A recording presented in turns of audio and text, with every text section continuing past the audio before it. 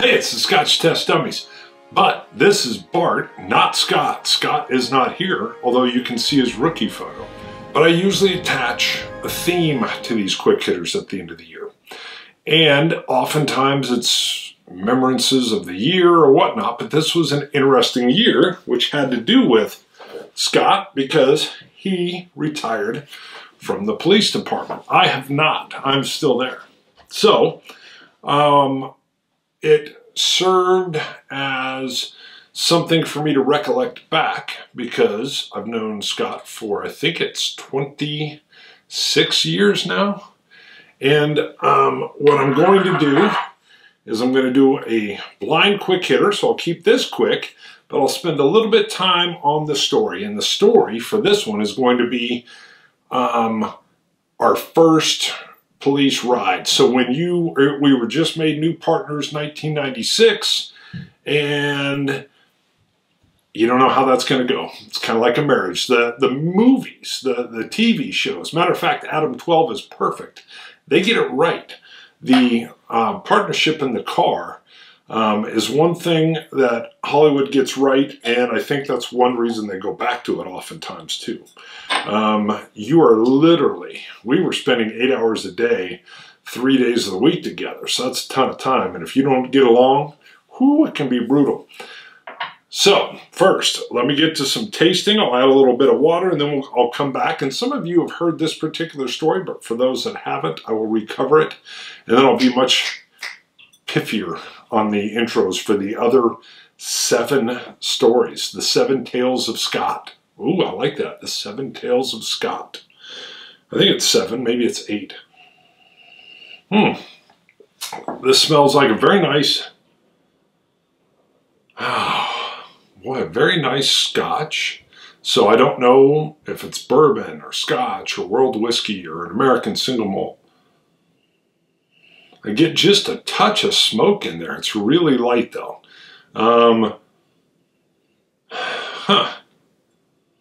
So almost like it could be something from the Highlands. Sometimes I'll get like a little Highland heathery kind of peat. But I also get this beautiful malted barley character that almost like a rising dough. And there's some different baking spices in there as well.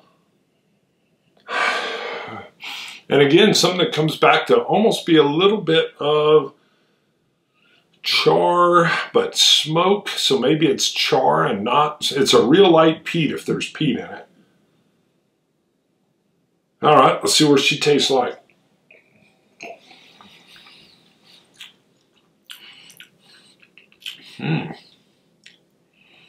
Wow. Okay. Definitely getting peat. It's almost like a Bowmore peat. For me, Bowmore is an ash wood, like burnt charred wood peat. So, but what else could it be? So I get a lot of wood influence here.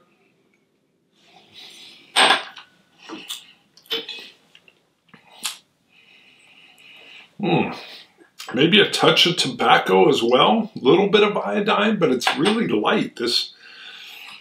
I'm kind of telling you that it feels like an Isla, but it seems so much lighter than an Isla. Now, they have sat in here for a while. I just saw there was some black writing on here, but I couldn't make out what it is. I get a little bit of sea salt.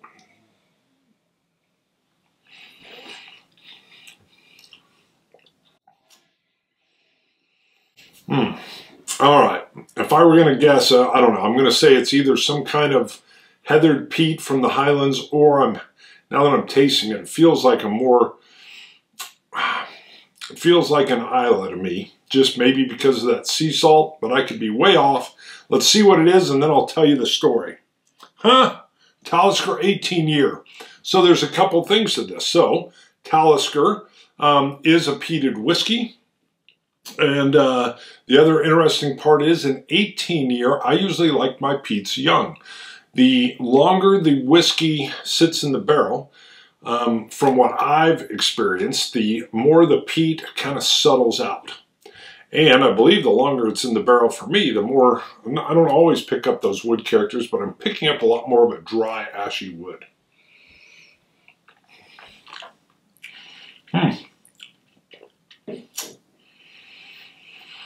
And I like Talisker, but more the regular Talisker. This one I'm getting a lot more of the burnt wood ash in there. So we now know that's a Talisker 18. Still good flavor. I like that sea salt. So the quick story of the first time I worked with Scott, not met, because we'd been on the same shift for 6 months. He's on a little bit longer than 2 years than me, which is actually a sweet spot. When a cop working in a rough, busy area, which is where we were, that works there for about 2.5 to 5 years, usually that's the sweet spot. You'll have a cop, if they're hitting on all cylinders, they're hitting on them there. They're still beat cops. They haven't hit a specialty yet. It's not like they're in a special unit or undercover or anything else. That's when things start to kind of evolve and change a little bit. But a real good beat cop, you do have your exceptions that have been beat cops for years and years, but they're still young. They are fully competent, usually by that point, good beat cops. And they're hitting on all cylinders. So Scott was.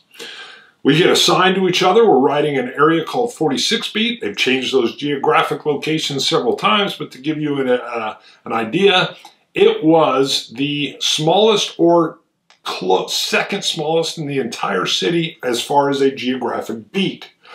The smaller your beat, the more intense the calls are in the area. So you've got less geographical area, but it's hot. It's intense.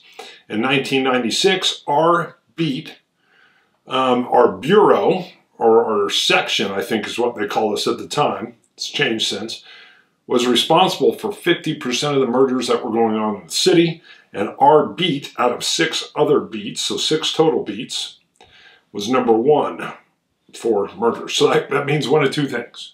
Either we weren't doing much, not the case, things were kind of out of control, or they put us into a hotbed of activity, and we were just trying to keep up. And that's really what more it was about.